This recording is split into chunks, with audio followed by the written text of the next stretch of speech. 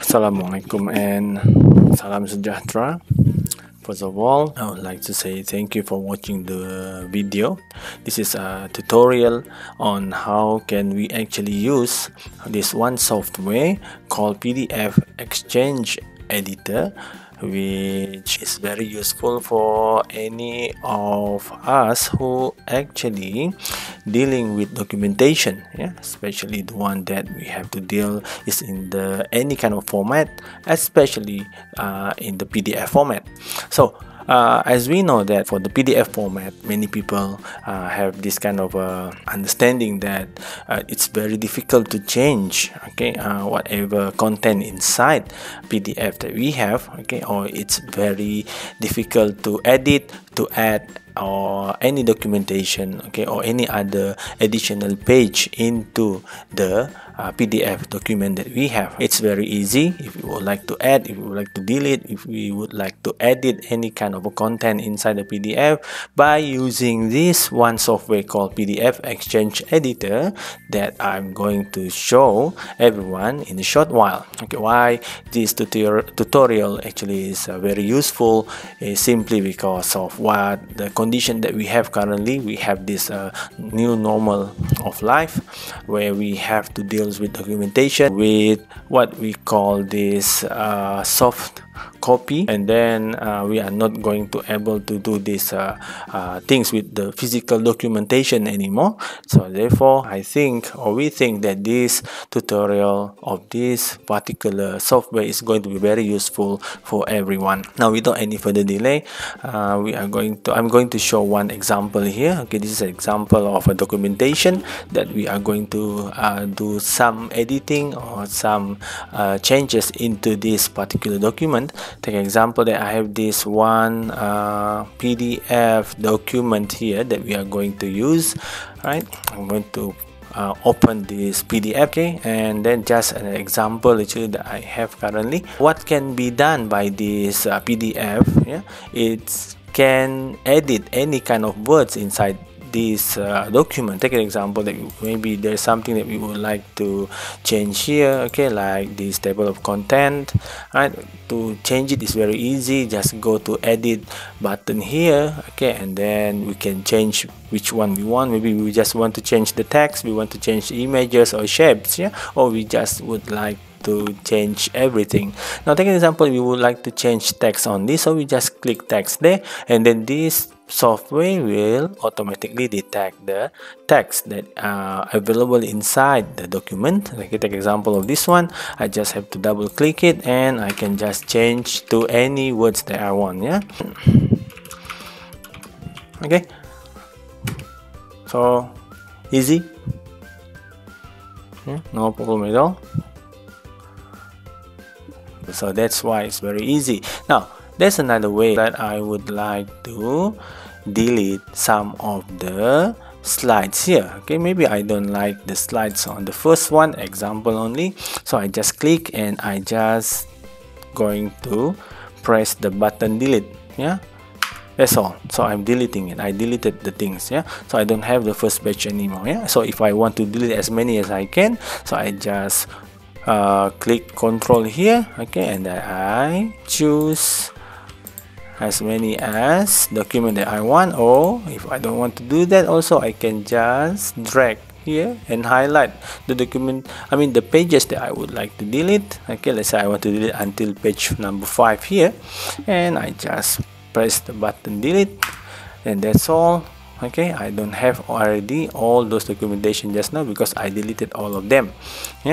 If I want to delete this one also, and then I can delete. Take an example, I want to delete all this table of content, so delete, and there is no more. And as you can notice, the number of the pages already changed also, something like that. So as simple as that.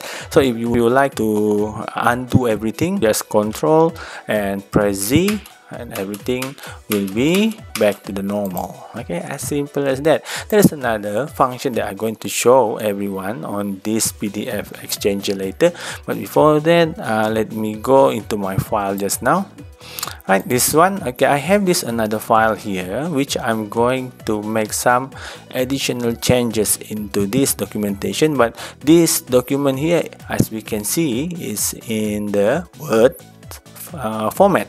So let me double click this and I open it, so everyone can see that I have this document here in front of me in the Word format. So okay, as we know that yes, in the Word format it's very easy to to edit everything, but I will show and I will prove to everyone that using the PDF Exchanger is everything, editing is going to be more easier than this. So like everybody knows already, we're just going to change this document into PDF, save as over there, okay, put into the file, okay, change it into PDF here, and then we save it. Okay, this one we can just delete. Let's delete this words file here, and then I have it already in the PDF. Okay, if I want to open this, I can just double click in, and then okay, this one is the first documentation, okay, and this one, right, is the second one which I opened just now. Both of them are in the PDF format. Right, but the good thing about this one is, take example, I would like to put the additional documentation into this PDF file. How can I do that? It's very easy. Let's say I just choose, maybe I want to put the documentation just now into the page, the second page here. Okay, I want to put it between the page number 1 and the page number 2. So how can I do that? Easy. I just go to add here. I just go to organize here, and then I go to insert here, right, and then I go to insert pages, right, and this time I will go and find my documentation. Okay, it's located here. Example, I would like to put it here, okay, between these two pages here, page number 1 and page number 2, and then I just double click, and then I'm going to determine, okay, location is after what? After page number 1, which is this one, and I click OK, and we can see that actually the page is beautifully added into this PDF file, as you can see here. As simple as that. If I don't like it, if I don't want this one, I just click it and then just click the delete button, and it's gone. As simple as that. Let's go to the example here, right? Okay, then we know already that everything here can be changed. We just go again. If you want to change something, you want to add something, okay, just go to the edit here button, okay, and then double click here, and you can change it. You can change everything, you can add everything. It's up to our preferences. Now I want to add another words inside. Okay, how can I do that? It's very simple.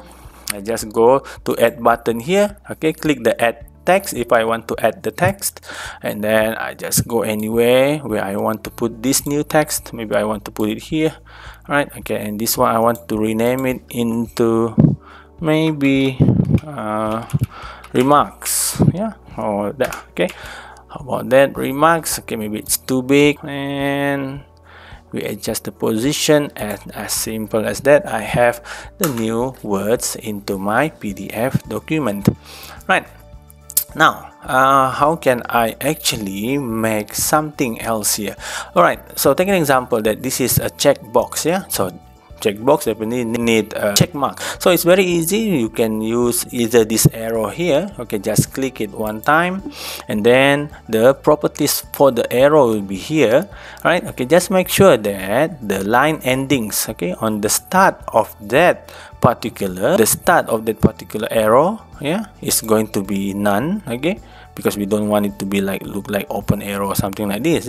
Okay, we just going to choose none here, and the end also is none. And what we need to do, then we just tick one time here, just like that.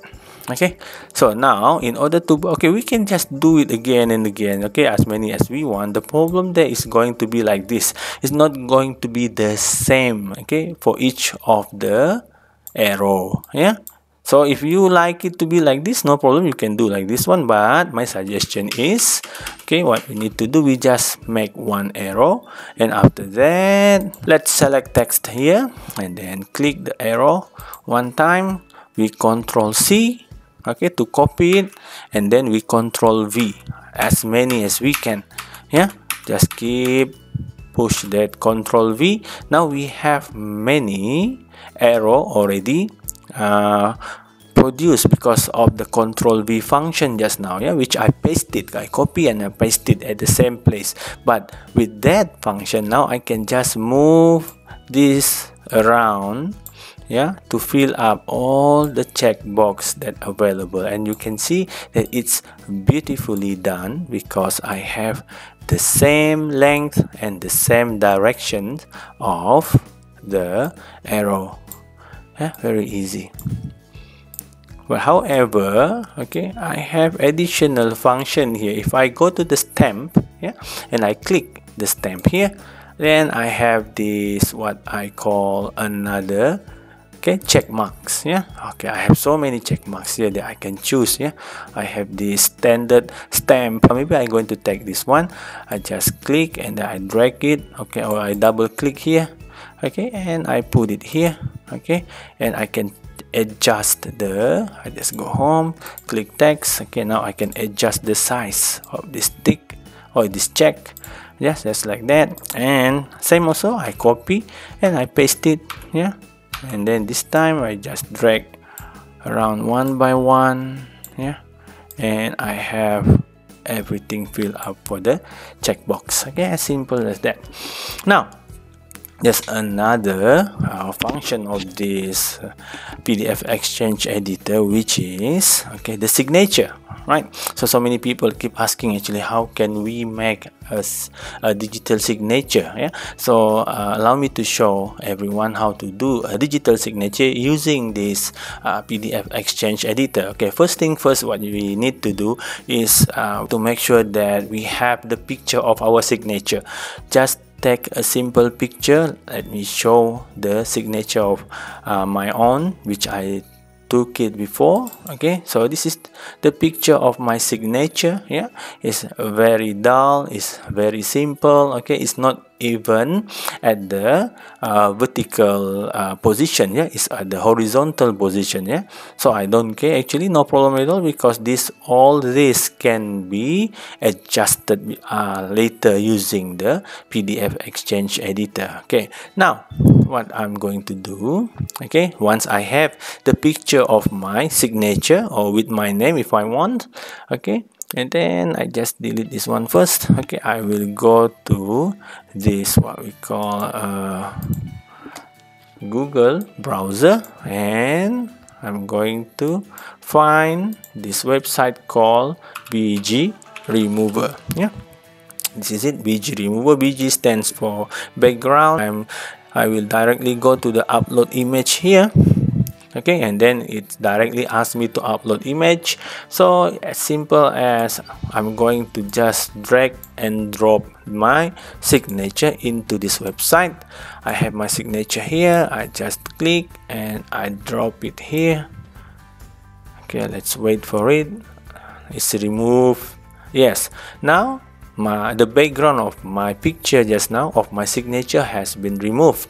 So I just going to download it here, and then I have it here. Okay, what I'm going to do, I will open the folder where it's located, and I will put it into my folder which I remember, or which easy for me to find later. Yeah, now so once the picture or the image background has been removed, okay, the format will be changed into PNG, just like this one. Yeah, this is what we call PNG. Okay, with this format now we will able to do something already. Okay, let's do it together. Right, okay, now I would like to put my signature exactly at this spot here. So what I should do, I just go to the add, and then I go to add image. Yeah, just now if you want to add the text, you just click the add the text here and make the box. But this time also I would like to add image, the same process. I just click the add image here, make another box here where I want to put the signature, and I go to the PNG. Yeah, this format of my signature just now. After we remove the background, I double click, okay, and then I just going to click as a stamp, and then I place it here. Okay, so it's placed there, right? Okay, the problem there actually is not in the right position, so I just click the select text here, and then click here, and this time I will able to correct the position, okay, and then I put it here. Not only that, I can actually also adjust the size, yeah, just to make it like a real one. Okay, so take an example that maybe you don't like the thickness of this signature, right? So the simple way, the same method when we try to copy and paste this arrow just now, simple also, just click it, and this time you Control C, which you copy, and then you Control V, or you paste it, yeah, several times. Can you see? Now it become thicker. Okay, as simple as that. Nothing can change it anymore, just leave it there, right? And sorry, next one, if we would like to make another signature, the same way also, we just go to add image, and then we put the box another one here and do the same process again. Okay, now another one that I would like to put my signature and my stamp, okay, on the documentation. Easy, simple, okay, same way also. Now in this file here, I have my stamp and signature picture. Okay, what I'm going to do the same way, I will go to the website just now, okay, the BG remover, and I'm going to take this stamp and signature picture of mine and then drag it here. I release, I'm waiting for the website to remove the background. Now it already removed my background. I'm just going to download this, yeah, PNG file, and this time open the folder and then put it into the folder that I remember. Okay, and this time let me take out this one, let me take out that one, and then same also, what I'm going to do, just go to this button, add button, and then add image again, and make a box here, and this time I will choose this one, stamp and signature remove here, okay, the PNG file which we did already on the website, and then I double clicked, okay, this is it, and I place it. Okay, this time also I want to change or adjust the size. Let me select text, select the signature, and let's change the size, and then move it around and put it at the position that we want. Right, and that's it, guys. Yeah, as simple as that, I able to put my signature inside, and as everyone can see that it looks very original, it looks real, okay, and then it doesn't look like something that we copy and paste at all. Yeah, so that's why it's very good. That's how we actually put something or signature onto the documentation, like especially the PDF one. So it means that, okay, the PDF actually, as long as we have the software, the right software, it's going to be very easy in order to edit a PDF document. And also for another function of this PDF Exchange editor, that we can convert any documentation. Maybe it's easy to convert document from Word format into PDF, but it's very difficult for us to change PDF to Word format. So with this particular software, it's as simple as a click. Okay, so let's say we want to change this one into words, then we just going to click this, right, change it to the Microsoft Office Word, click it, and then maybe we want to put it here. Okay, let's put it here, sample change. Yeah, so we know which document is that, and then we save it. Okay, and see, right, now it's in the words format, and all the format actually is there. It doesn't change anything there. Yeah, it's as original as the PDF documentation just now. Yeah, it's very beautifully changed, right? And then Also, you can change it into Excel, change it into PowerPoint. Okay, change again. We can export it and make it into image if we would like to, right?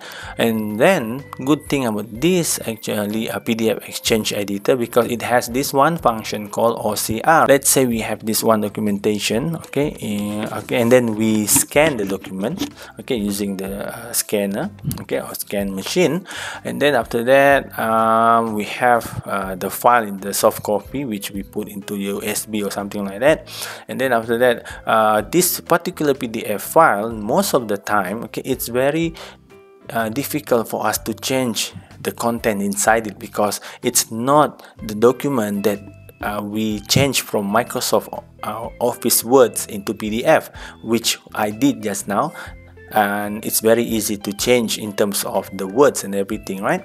Okay, but if it's something that we scan from a machine, okay, and then it's going to be difficult to change, okay, stop the content. But to add content like what I did just now, it's still no problem at all. What I mean is, it's difficult to change it here, okay, to change the words and everything, because the scanner machine normally cannot detect the words inside.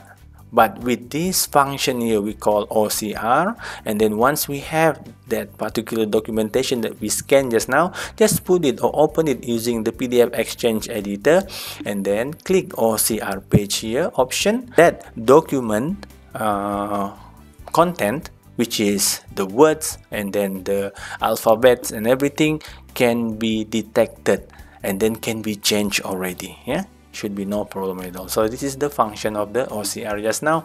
There are so many other functions here. Okay, I really recommend everyone to explore all the function that we have here. Then it has the rotate, crop, resize. We can put our watermarks there, yeah?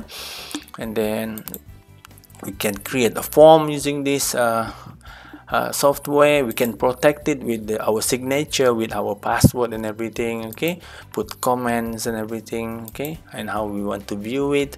And also this is where we actually put everything just now. I hope this video is going to be very useful for everyone, especially during this new norm of life that we have currently, where everything, all documentation preferably to be exchanged in terms of a soft copy. Yeah, so with this particular kind of software, it will make our job easier. Thank you.